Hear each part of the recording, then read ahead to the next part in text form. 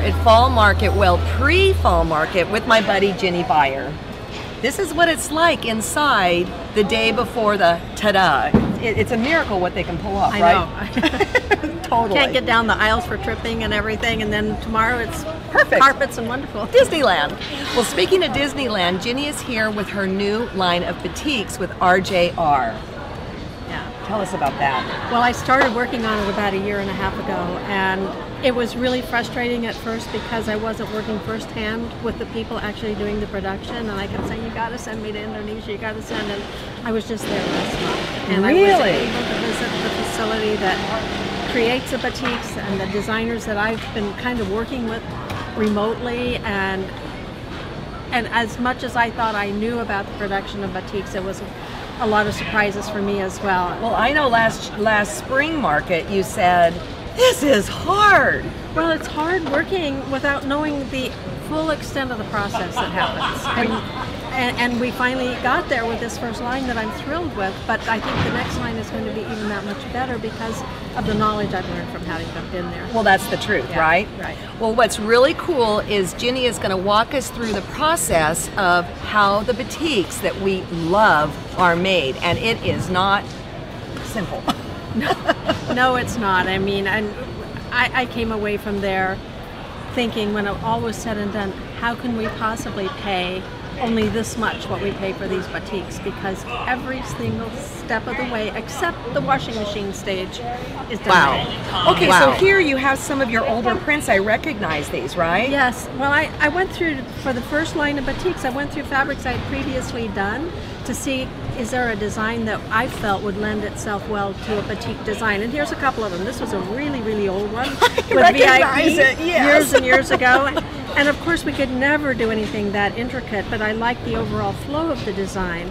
And so what I did is work with these, simplify them down into a pattern that actually, here you see the paisley. Hold these up. Look at this, you guys. There's the paisley. Isn't it wonderful? And you don't even recognize them as being the same pattern. Right. But the thing about batik is you can't have any more than about a 10-inch repeat of the design, because what they call is a chop, the stamp they use to stamp the design. Here, let me show everybody this. This is really, truly one of your chops, right? Well, this one is a prototype done in aluminum. The actual chops are done in copper. But they do a prototype first in aluminum because the copper's so expensive, just to make sure the design is working.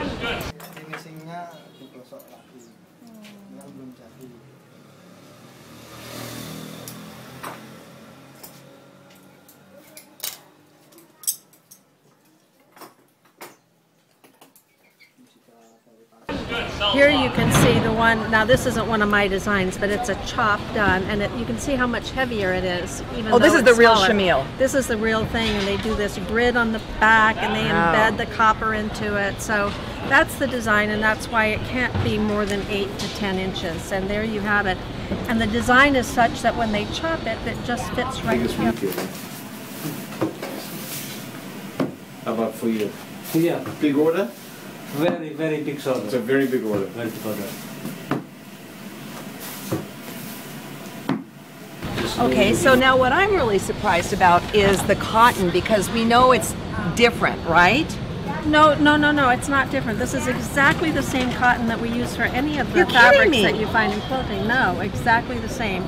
Feel the hand of it. I mean, it's just the nice soft. But it feels so different on the bolt, and stitches differently too. Well, the reason for that is part of the process of doing the batiks is the wax that they put on to get the resist for the design. Okay. And then when they remove that wax, they're boiled in these vats of water and everything, and it melts the wax, it goes to the top, and they never ever quite get all that wax residual off the fabric, which is why it feels tighter by sometimes. And some fabrics, in fact, I was thrilled with the way, this is one of my prints, and you feel it, and I was just thrilled with how soft it was. And it depends on how well the facility who's doing it, how good a job they do getting the wax off. Now, is it like beeswax as we know it? Well, no, actually, they use a wax from a certain tree over there. Really? Yeah. And you got yourself an education, didn't you? I got a real education. So tell us about this piece here. Okay, so this is kind of interesting to see the process. First, you start off with a raw cloth. And what we're after, this is a finished piece, but I'm going to show you the others. This is the finished piece, but the first step is to get the line work. Okay. So and you'll see in this piece, you've got some parts of the line are more orange, some are darker, some are lighter, but it's just the line work that shows the pattern of the design. So they dye the fabric. Look at And this is the first dyeing of the fabric, and the purpose of this dye is strictly to get the line work.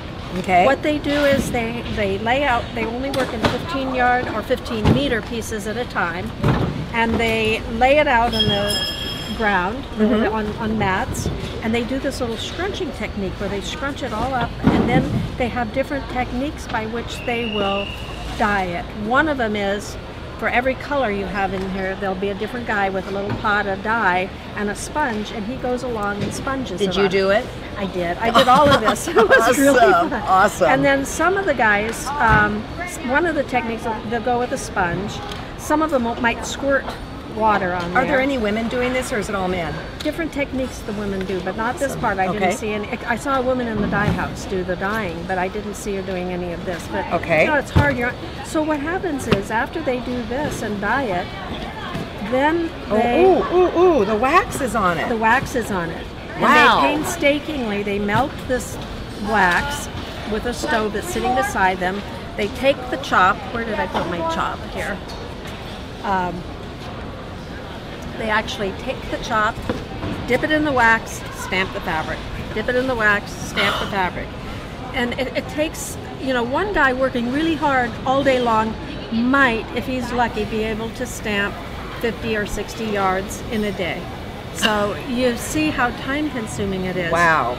So after that process, Look at this.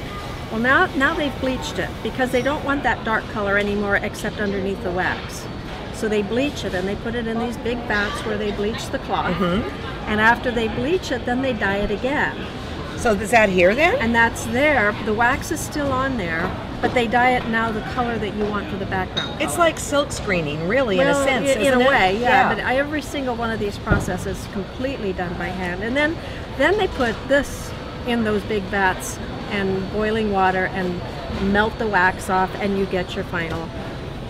So then does the wax kind of rise and then they recycle? Yeah, actually, exactly that's what they do. The wax floats to the top, and they get these big skimmers and skim it off and put it to get hard again, and then they melt it all over and reuse it. I had no idea.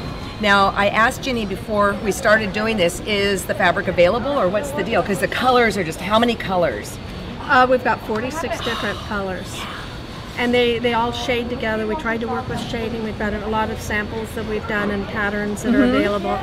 But what people have to realize, it's not like when we do the regular screen prints or fabrics that you've done that I've done before, where everything is mechanized and they're putting out thousands of yards at a time, and they can print 3,000 yards, which might be the initial order, in no time at all. Well, with the batiks, these are just small little operations where one guy is painstakingly stamping the fabric, and then you've got other issues just being the country that it is. So the first 3 shipments of the batiks were sent, but the first one was almost a month late. Now, why was it a month late? Well, because the truck broke down on the way to the dock and they missed the boat. So the next boat that was available didn't go to Singapore and out. It went to Korea and out, and then Korea was that much farther away. And then here we are with our iPhones. I was going to say, where is it? Where is it? You know, where's the fabric? Why is it late? You know. But so then the second shipment came, and they inspect all the ships that come. Okay, so I want to hold this up. Yeah. Look at this, you guys. I mean, isn't it beautiful? Look at this purse. Now you have a bunch of free patterns on the RJR site. There's 2 free patterns to download, and also other patterns that are available through Jinny Beyer Studio. The purse is one of them. The table runner is one. Aren't they great projects? Have a good day. That's nice. Thanks. Bye.